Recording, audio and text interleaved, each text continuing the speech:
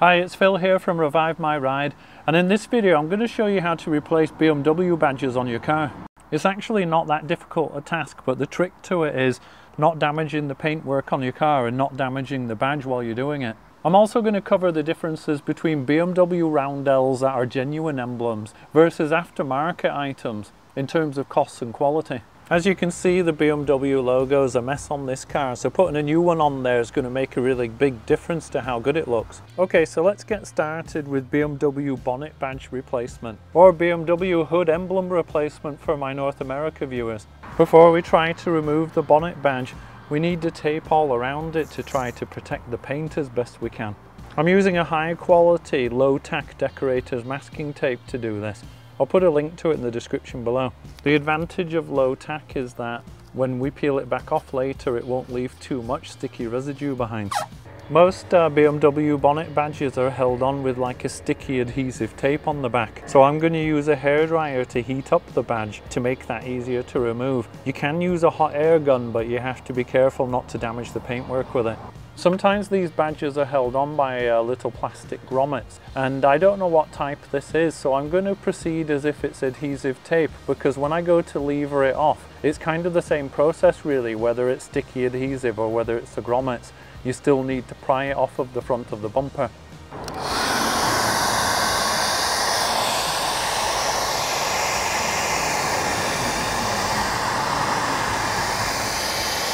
Now that we've got that nice and hot, we're ready to lever off the badge with a screwdriver. And it might seem a little bit rough using a screwdriver to do this, but it really is the best tool for the job. But what I recommend you doing is getting an old credit card and putting that down in the gap first. And so what you'll be doing now is levering against the credit card rather than against the paintwork itself.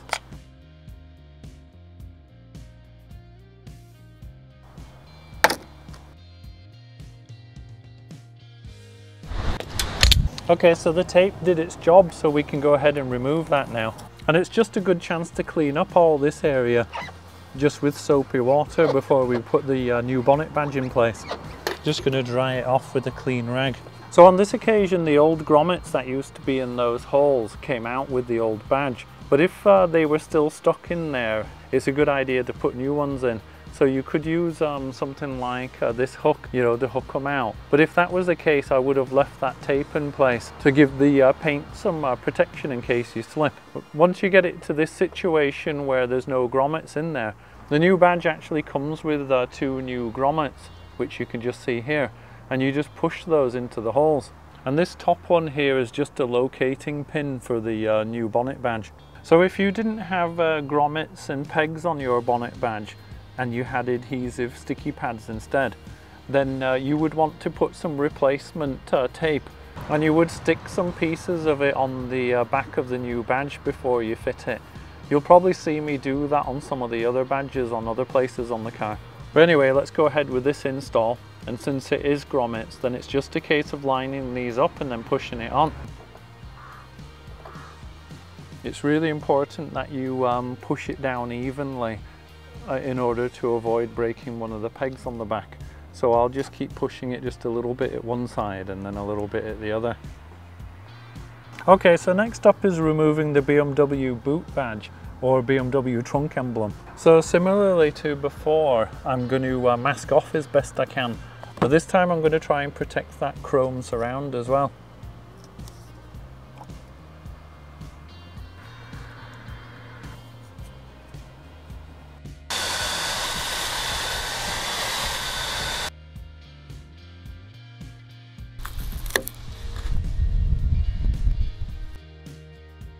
So this time it is adhesive that's on this one. So using the hairdryer was the right call. And you can see the adhesive tape all around the outer edges of the old boot badge. Okay, so with the BMW boot badge removal complete, we can go ahead and clean up behind here, ready to put on the new roundel badge. And as this one was stuck on with like a sticky adhesive foam rather than with grommets, then we need to clean this surface up so that we can put some new adhesive tape in. So what I've got here is some methylated spirits, but any denatured alcohol will do the job of cleaning the sticky off. And the advantage of this stuff is it doesn't leave a residue behind, and also it won't damage your paint. So just going to get some of this on a clean cloth, in this case an old sock, and get that mounting plate cleaned up. You may have noticed that this aftermarket BMW Boot Emblem has some pegs that aren't required on this particular car. On the E86 you might find you need it on others, and as a result, once I've got the adhesive tape on there that's going to mount this, it won't sit flush. So what we need to do really is get rid of those, so I'll show you how to do that, just in case you buy some aftermarket ones that have a similar situation. Okay, so this is the solution I've come up with, and it's probably no surprise to you that I'm just going to cut those off. And to be honest, the easiest way to do it is with a multi-tool, and if you make sure you have like a metal and plastic blade in it, then it'll make short work of it. But what I am going to do is cut from the outside to the inside. That way if I scrape anything, it will be a part of the badge that's hidden. I don't want to damage the edge here, which might be visible.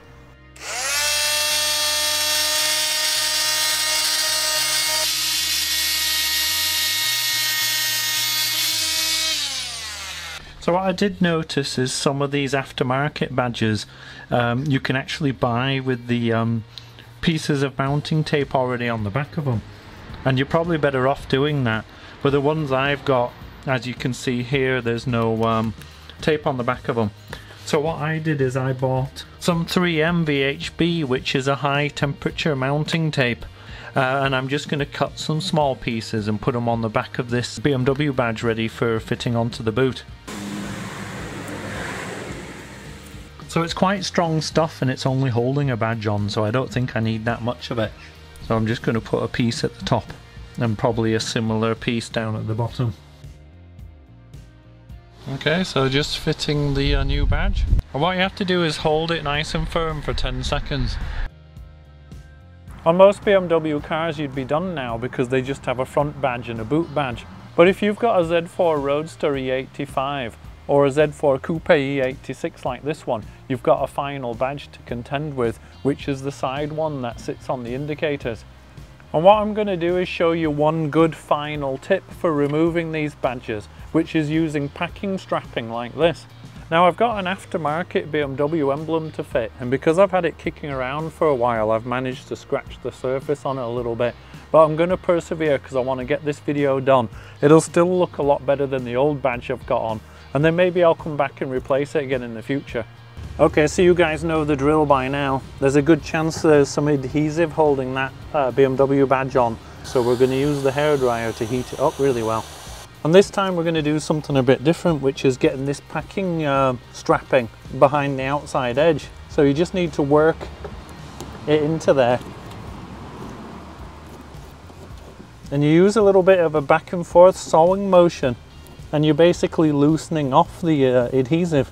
And this is an especially handy technique for this type of badge, because if you tried to use a screwdriver down the back of the badge, there's a good chance you could damage the lens on the indicator here. And now, because this surface sits proud of the bodywork, what it means is I can get a little flat razor blade like this and get a lot of that sticky off without risk of damaging the bodywork. And now we can clean up the surface the same as we did before with some methylated spirit or denatured alcohol onto a clean cloth. Similar to before, I've applied some 3M VHB tape to the back of the new BMW roundel, and then I'm going to get it applied on there. So I just need to peel these back. And now all we have to do is make sure we've got it on nice and square and level, and then push and hold it in place for 10 seconds. Okay, so let's have a quick look at genuine BMW badges versus aftermarket BMW emblems. As always, it comes down to price and quality. So let's talk about cost. So this is the genuine badge, and on a Z4 it's an unusual size. So it's actually really hard to get an aftermarket one that's the right diameter. And that's why I've bought this genuine BMW item. Now this badge, believe it or not, costs around 30 to 35 pounds. So that's knocking on $50 really. So it's a pretty expensive item. They do last quite a long time, and I suppose maybe that's what you're paying for. Alternatively, the aftermarket item, this costs about £7.50, so about $10. So if you've got a few to replace on the car, you can see the cost difference is going to add up pretty quickly. So looking purely at price, you can see that you can afford to replace a standard badge 4 or 5 times before you come to the cost of a genuine one. Now of course the genuine one potentially may look better while it's on there, so not only are you getting longevity, but you're getting a better look while it's on there. So let's have a really good look at these and see what the quality differences are. Let's start with the genuine item. So all of this colouring and the silver and everything is just really smooth. All of this, even though it's like a dome shape, it's very even all the way around. And if we turn it over, obviously we can see it's all silver on the back. But this kind of chrome effect goes all the way to the edge at the back.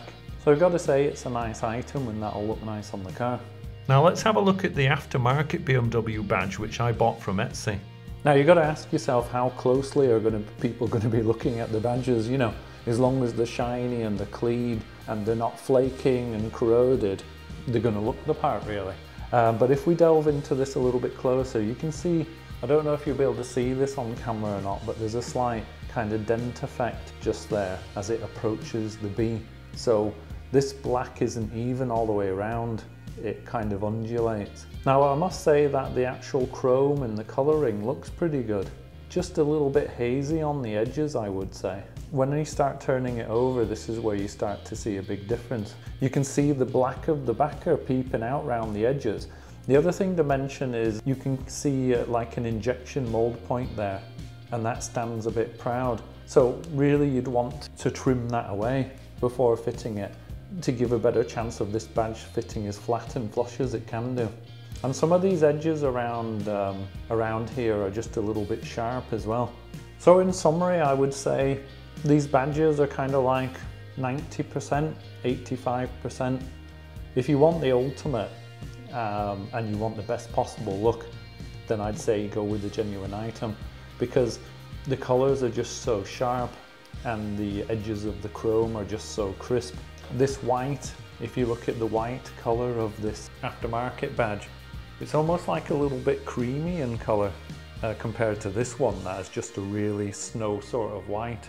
So I think at the end of the day you do get what you pay for, and it just depends on how deep your pockets are really. Okay, so that's how to replace BMW badges. So I hope you found the video useful, and if you did, then please give me a thumbs up.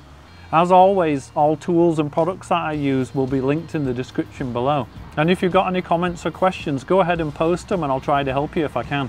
Finally, if you liked the content and you'd like to see more, then please consider subscribing and I'll catch you in the next video. Okay, bye for now.